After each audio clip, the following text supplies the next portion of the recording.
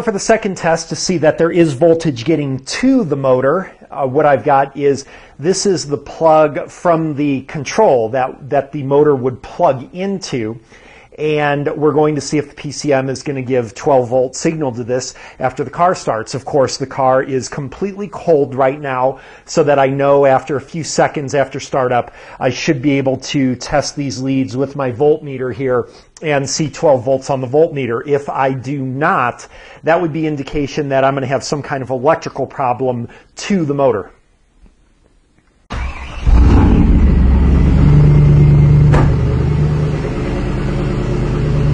Okay, let's see if we get some command from the PCM now. All right, we can see that we've got battery voltage, so we would know that we're getting command to the air pump. All right, for my next tests on top of the car, I'm going to disconnect. Actually, while I'm here, I can remove this check valve. And of course, it's a V engine, so we'd have to do the same on the other side. But what I've got here is, this is, if you can see it on my hand here, this is the air hose from the diverter valve to the left bank of the engine. So we want to see if the diverter valve is working. But before I do that, since I wanted to get this check valve out of the way, what I'm going to do is, the check valve goes in this direction. That means that air should only go this direction here. So let me flip this around. So air should go only that direction. So I'm going to go ahead and blow into it. And you can hear the air blows. Now I'm going to go ahead and turn it around, and I should not be able to blow air this way. Yep, nothing. So now what I want to do is test my diverter valve operation. So what I'm going to do is, for the air tube from the diverter valve to that check valve that I just tested, I'm going to give you a little extension hose here. I think I can get this hose to fit into that air hose just like that. Okay, so now this diverter valve should normally be closed here. So what I'm going to want to do is, because the thing is with the V engine, this hose is actually going to connect to the hose on the other side of the engine, on the other bank. So I'm going to want to clamp that hose first. And all I'm doing is just clamping off the hose to the opposite bank, so that I close off to the exhaust manifold there. And that is closed off. And this way, when I blow air into this hose, it can't just bypass the diverter valve and go into the opposite exhaust manifold. Also, actually, sucking on the hose tends to close the diverter valve, so you can test it that way without clamping, but I don't want to suck on this thing. So let's blow on it, see what happens. And, well, I blew so hard I blew my hose off here, but let me put that back on. But the idea is that I could not blow through it, so that's good. It means the diverter valve is closed. Now, let's see if the diverter valve will actually open with vacuum. So here what I'm going to do is, we can see at the top of the diverter valve there is a vacuum hose right there. And what I've done is I've just disconnected the other end from the solenoid, and I'm going to hook up little extension vacuum tubing so that I'll be able to manually add vacuum to that diverter valve. There we go.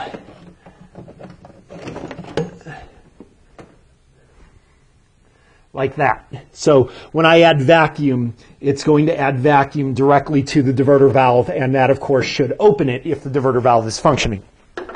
Okay, so once again, I cannot blow through the diverter valve, but when I add vacuum to open the valve, and hopefully you can hear that, I can blow vacuum through the diverter valve, which actually ultimately means that I'm blowing towards the air pump. And then take away the vacuum, and it stops. So we know that that diverter valve is functional. With the diverter valve functional, and of course we would also want to test by repeating the blowing all that and everything on the other bank as well, just to make sure there isn't some issue with the check valve or some clog or something. But right now at this point, everything seems to be working. The diverter valve definitely works. However, we know that the diverter valve is not controlled with a hand vacuum pump and my blowing through it. The diverter valve is controlled by this solenoid right here. So the next thing we need to do now is test that solenoid. It seems to be the next logical thing in our progression because it's going to be a little tricky to test that. Obviously, testing that is going to involve me putting 12 volts to it and listening to it click. I do not rely on a click to validate the operation of a relay or solenoid. I rely on the fact that it also serves the operation, which would be that it would allow vacuum to pass through it. So what I am going to do is take my vacuum hose, and I've got the vacuum hose from the solenoid now. I've removed it from the diverter valve, and I'm going to attach my vacuum pump to the hose now from the solenoid, like so. Okay. And of course, the solenoid should right now be closed. So I'm going to go ahead and apply vacuum, and we can see that I have vacuum there. So the solenoid is closed as it should be. There's no leaks in the solenoid. So next what I want to do, and admittedly this may be a little tricky, I may have to just remove this solenoid out of here, but we'll see what I can do. I'm going to unplug the solenoid and see if I can get 12 volts onto that solenoid, onto those solenoid contacts there. Okay, so I first want to just at least see if the solenoid clicks. So I've got a jumper wire to negative, and then this of course is going to be my positive, and that'll be on the other contact. And that's one of the nice things about this power probe tool is it doesn't give me the 12 volts until I push the button up on the tool. So without pushing the button right now, I'm not worried about having a hot wire that can hit every possible ground in the way until I'm sure I'm in my region. So here I am, and I've got the microphone right next to it, so we should hear it click. And let me turn it on here. Okay, you can hear that it clicks. Good indication the solenoid works, but a better indication is going to be to do this. I'm going to set my vacuum pump right here, and let's see if we can keep that in the field of view. Okay, and I'll have to be quick because I don't have a good seal on my vacuum, but obviously if I activate this solenoid, the vacuum should immediately drop, indicating the solenoid's open. And we see it does. So we know that that solenoid is operational correctly. Now, the only thing we don't know is there computer control to that solenoid, because if there is, we know that everything in the system works so far. This final test will again need to start up the engine, so I'll want to get my check valve and everything back in place, and we're just going to basically test to make sure we do get voltage to that solenoid. And what I wanted to do while I'm putting this all back together here is remind you, you've often heard me refer to what I call referenced codes in other videos, and that is when you get a code for something, but it's actually not related to the component that the code mentions. Usually oxygen sensor codes are fairly notorious for this. And I just wanted to show you that if you really think about this system here, you have the potential for referenced codes. If, for example, I were to leave a hose open like this to the exhaust manifold, air could come into the exhaust manifold, causing a lean condition on that bank. We might get a, in this case it's bank 2, so it'd be a P0173, I think it would be. And in that, actually it would be an 0174, I take it back, sorry. So we would get an 0174, but the actual cause of the lean condition would have been from the air pump system. So it's important to remember how this system interacts with the rest of the mechanicals and electricals in the engine, so that when you have a symptom like that, you can think of every system, every component that could be contributing to that check engine light code that you may not think of otherwise, and definitely an air system would be an example of that. And it's also important to know that because, like with most systems, When the air system uses the oxygen sensors to validate, if you have any other existing codes related to the oxygen sensor, you will generally not get an air system code because it knows that the validation, the oxygen sensor, is questionable.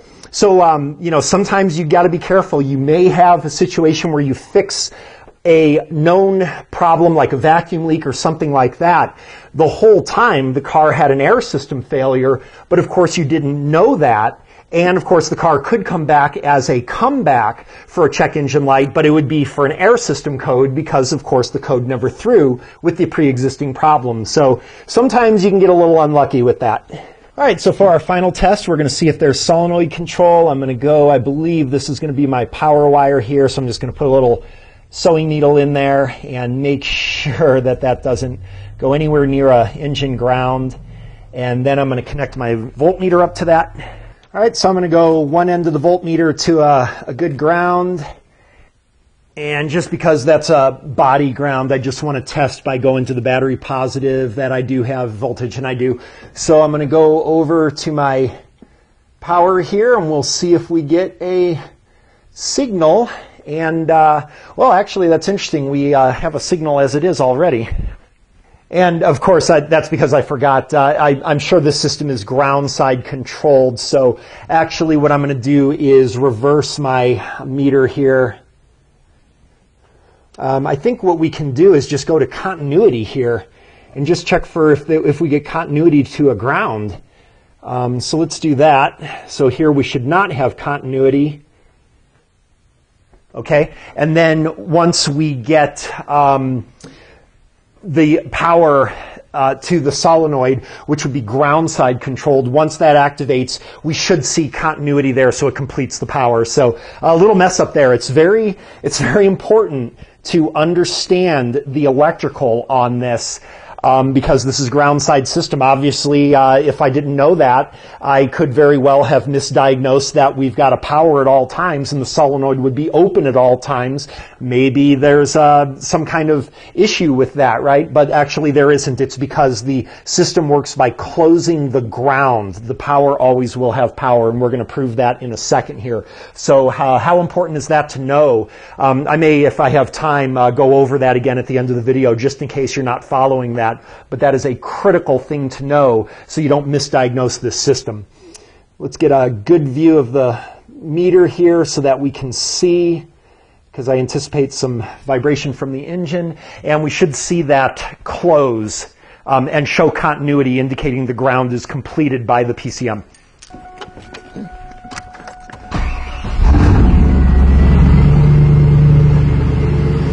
Okay, and we can see that the ground was completed by the PCM. So pretty much the only things you would have left at this point would be checking the fuse, which of course you just check the fuse. And then also the relay, and I didn't show that because I have a separate diagnosis and understanding video on all about relay testing, because it's a little bit trickier than what you probably read in your forums and everything like that. So if you wanted to test the relay, I would refer you to the relay and testing video. True to the series, it helps to keep the flow going, to not repeat stuff so much. And if people already understand the material, then we just keep going. And if you don't, it's up to you to review what you need. But what we're going to do now is just one other thing. Just in case you were curious, I was going to show you the easy way to do all of this. If you have a scan tool capable of bidirectional control, it's a lot easier to do this. And I'll just show you how this works when I set this up. So what I'm going to do here is show you the easy way to do this in case you have Auto Ingenuity or some bidirectional scan tool. You will generally, if you go to enhanced parameter mode here, why is that? Because I need my manual transmission. There we go. And we'll let this load up. All right, and what I can do is down here on this particular program, I can choose all of these different things that I can turn on and off using the PCM. So obviously a couple of advantages here. First of all, the main advantage, I don't have to crawl under and use jumper wires and stuff like that like I was doing, but of course I do that because I know most of you guys don't have a bidirectional scan tool.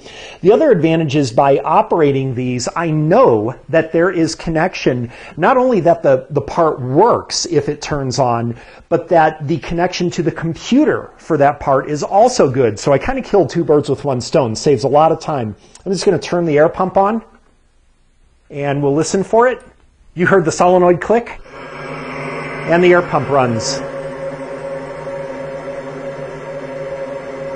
And turn it off. So I hope you heard the solenoid click there too, but basically in like a second right there, I just did the, almost the entire video pretty much. It still doesn't check the check valves and, the vacuum to the solenoid and things like that. Remember also the vacuum line from the engine to that solenoid would need to be checked. So it doesn't really do that. But there's another thing that I think we might be able to do, and I'm not sure if this will work, but I'm going to go ahead and try this. What I'm going to do is see if I can start the engine, get it warmed up, and then turn the air system on, and then we can look and watch the oxygen sensor response. If the oxygen sensor response was, as I said on the dry erase board of knowledge, and we see both banks lean out as a result, then we would know the air system works all around. And in that case, we would be able to do our testing without any of that effort we did earlier. So let's see if that happens. Okay, so clearly we are in closed loop. We've got our oxygen sensors here.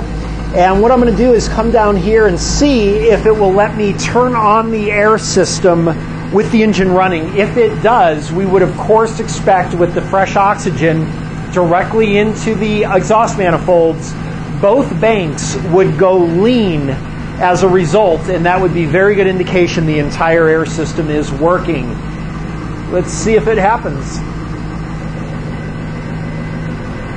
And it does. And we can see that they do go lean. I can hear the motor, the air motor working.